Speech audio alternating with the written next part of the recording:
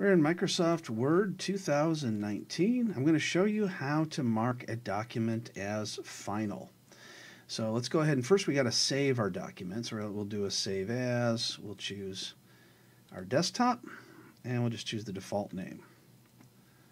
So now it's been saved. Now we want to mark it as final. So this will basically make it read-only. Nobody else can make any changes to it.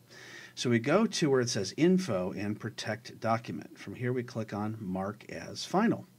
And you can see it's letting the readers know that it is read-only. So we'll go ahead and click Yes or OK to the document will be marked as final and then saved. And now it's been marked as final.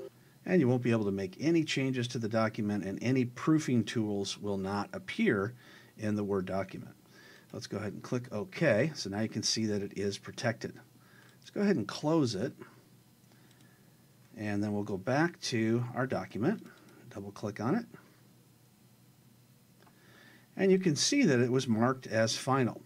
So it's to discourage editing. However, if I want to, I can click on Edit anyway.